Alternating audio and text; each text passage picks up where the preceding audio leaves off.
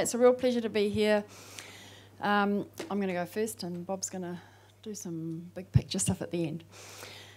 Okay, it's very humbling and I'm very happy to be here, and I just want to thank everyone that's created this incredible event.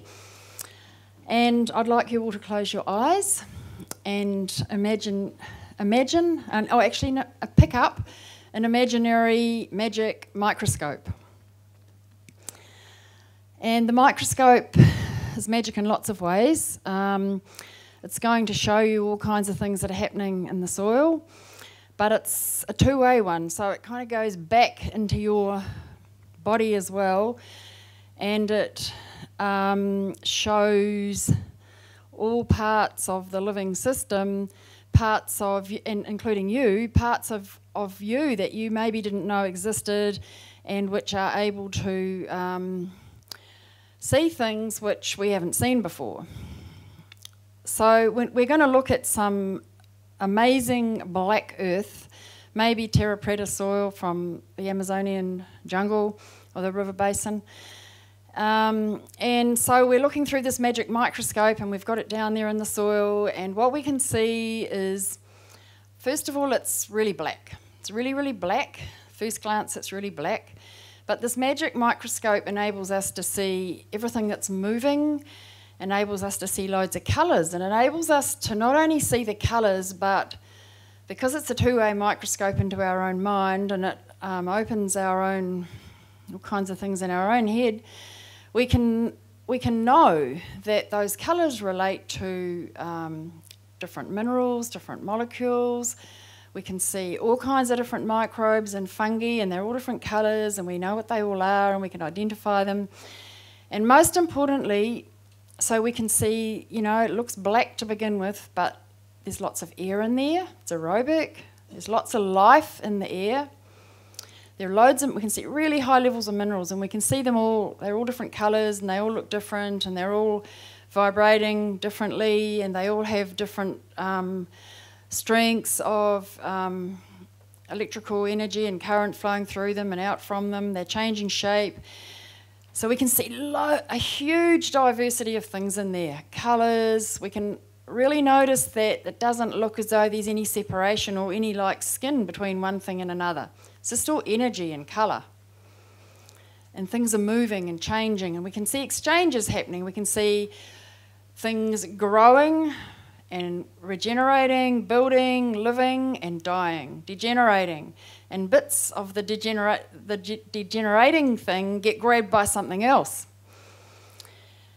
And so it feels like, it looks like this incredible, alive, enormously diverse and enormously integrated, connected, like living thing. And so into that thing, we see a seed get planted. And the seed, it's a bean seed. Maybe it's a corn seed, it doesn't really matter. And so the seed gets planted, and the seed's a really strong, healthy, vibrant seed. We can see it pulsing, we can see it vibrating. And because the seed was grown to be high bricks, nutrient dense, it's got a lot of carbon in it, and it's got a lot of manganese in it, and we can tell that by the colours that are coming off it and the vibration that's coming off that pulsing seed in this living environment in the soil. It attracts water really fast. Carbon always attracts water. And as the seed coat becomes moist, it attracts microbes that break down the seed coat, break down all the phytates and the anti-nutrients in the seed coat, and the seed swells, and a taproot comes down into this living environment.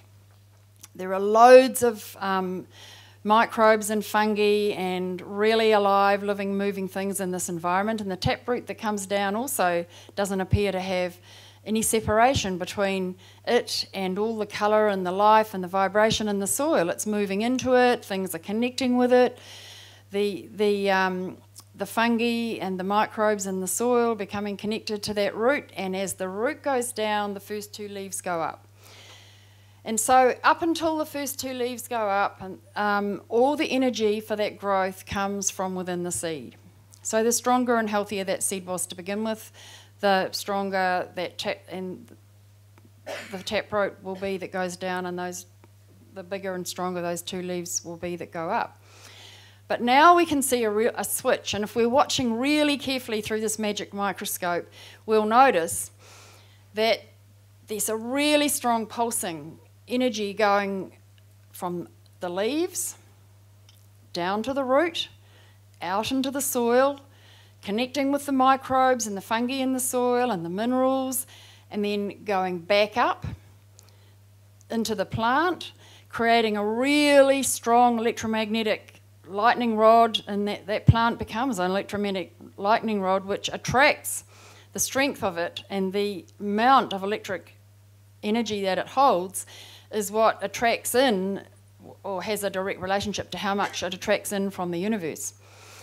And so we've got this plant, and because we've got a functional rhizosphere, a functional soil that's got so much colour, so much energy, so much life, the phosphate, the available phosphate in the soil is able to grab loads of minerals in the soil and carry them into the plant, and the phosphate catalyses the photosynthesis process, which means the plant's able to photosynthesize more and more efficiently and more strongly, which means that it has more sugars in it, and it means it's got a stronger electrical current in it, so it brings in more energies from the universe. So the quality of that plant goes up and up in every way, and it goes from producing simple sugars to complex sugars to sequestering complete proteins in its body, to sequestering omega-3 and omega-6 into its reproductive and vegetative tissue, to what we currently know is the highest level it can operate at, which is the level where it's producing essential oils, which is how plants communicate with the whole ecology and with us. And so every plant can be medicine, every plant can photosynthesize to this ability, and every plant is medicine if it's grown in a functional rhizosphere. So one of the key things about plants that are grown in a functional rhizosphere is that they sequester carbon, not only into their bodies, but really importantly into the soil. So they build soil. It's through this process of photosynthesis and life in the soil that we build soil and we build life. And all life as we know it is totally dependent on that process. So that is what I call a regenerative process. If we're working with the laws of nature, the soil has got air, it's got moisture, it's got high levels of balanced minerals, and it's got a full range of the microbes that we need, then there is no reason why we can't be building soil, building life, and increasing the health of all life in the ecological niche that we're in. The issue that there's two key components to making that work. One of them is the genetics of the seed, and the other one is the ecology or the environment, which I don't want to talk about that one anymore. The seed is a really important part of it.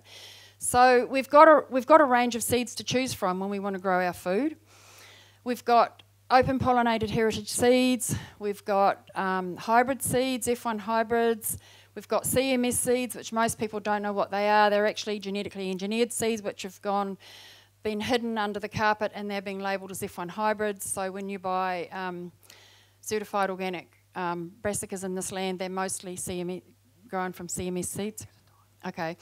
So, and then we've got GE seeds and the whole glyphosate story. So the only seeds that I know of that are fully capable of communicating with the microbes in the soil and the life in the soil, that are fully able to embody in their bodies the complete range of minerals they need to grow to be nutrient dense and high-brix food, and that are fully able to fully nourish human bodies is the food grown from open-pollinated heritage seeds in a fully functional rhizosphere.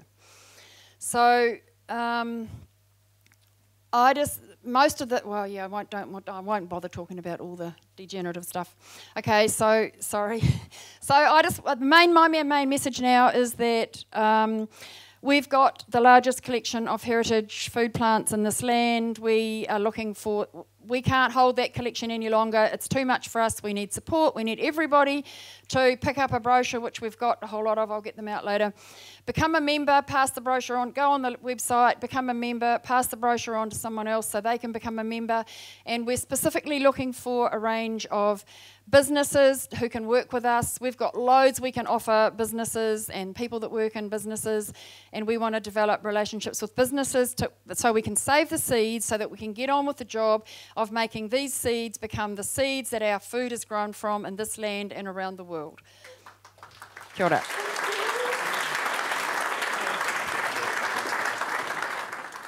Okay, we're out of time, but I'll quickly add that we went through this journey. We've been on this journey for about 37 years now. And what we got to at a certain point was we found the canary in the cage, and we kicked the cage and there was no response. The industrial paradigm that we live in is inherently degenerative and unsustainable. We have to find a different way. So the Koanga Institute at that point said, okay, it's not just about the seeds, it's also about the productive ecosystems that we pull together, and it's about how we change the development, our economic and social development. And quickly, the industrial paradigm is mainly about empowering the cities. This is where all the energy goes, and it's depleting the rural areas. 3% of the land of our global land is in cities. 97% is elsewhere. This is where the action is, in the 97%. We actually have to find another way of nurturing that 97% and changing the agenda in the cities. And that's mainly what we want to do.